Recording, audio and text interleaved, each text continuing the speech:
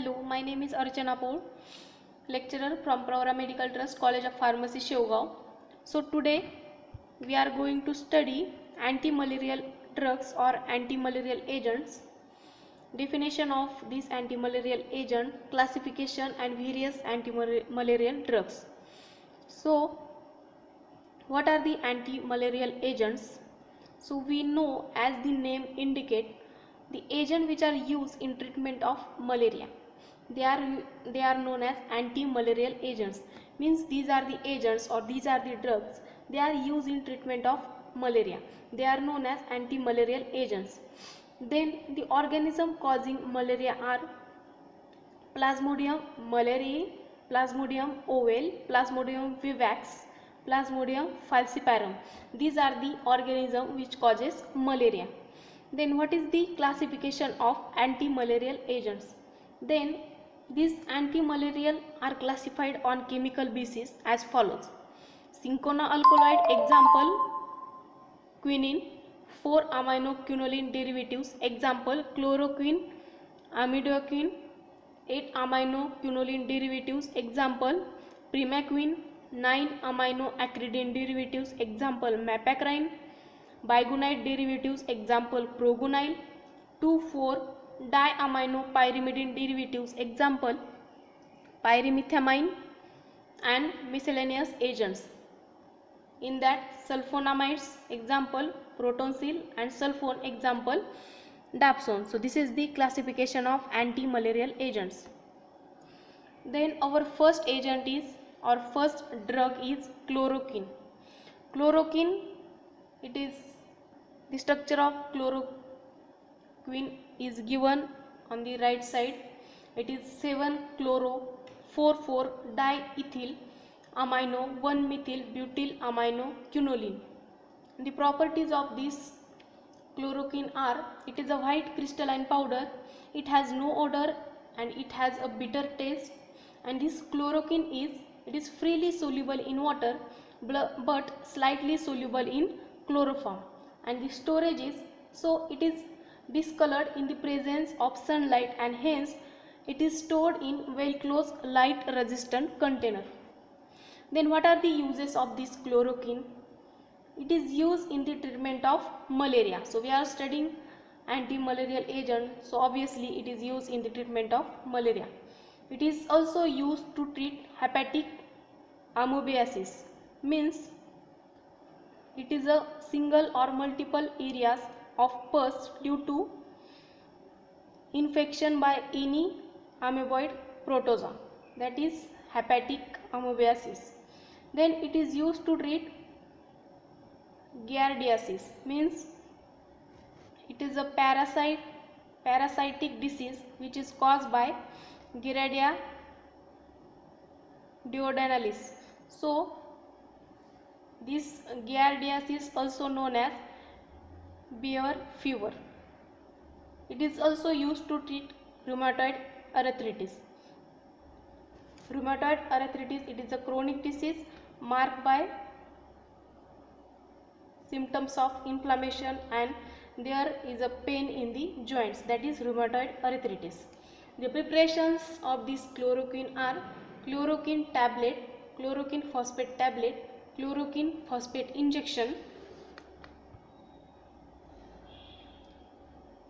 chloroquine sulfate injection, and hydroxychloroquine sulfate tablet, and the brand names are Ciplaquine, Nevaquine, Emquine, Risocin. Then next is amidoquine.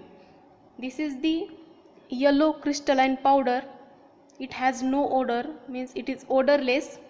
It is soluble in water, less soluble in an alcohol, and insoluble in chloroform. And this amidoquine, it is used in the form of tablet, means it is taken orally. Then next is primaquine. So this primaquine is, you can see here the image, it is a orange red crystalline powder. It is soluble in water and insoluble in chloroform and ether, and it is used for radial cure of P. vivax malaria, means Plasmodium vivax it is a Plasmodium vivax parasite, and it is used in the form of tablet. It means it is taken orally, and the usual dose is 15 mg. Then next is progunyl. So this progunyl, it is a white powder. It is soluble in water, more soluble in alcohol, and it is insoluble in chloroform. The uses are, so it is used in the form of tablet, and it is used as an antimalarial agent, and the standard dose of this progunyl is 100 to 300 mg daily. Then next is pyrimethamine. So basically it is a 2,4-diamino pyrimidine derivative. The chemical name is 2,4-diamino 5-parachlorophenyl 6-ethyl pyrimidine. The properties are, so it is a white crystalline powder, it is odorless and it is tasteless, and it is practically insoluble in water. And the storage of this pyrimethamine is, it should be stored in tightly closed light resistant container.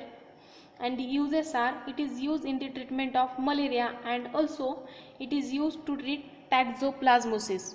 The toxoplasmosis means it is the infection due to infection with a common parasite which is found in cat feces and in contaminated food. It can causes a serious complications for pregnant women and people who have weak immune system. That is, it is toxoplasmosis. The preparations are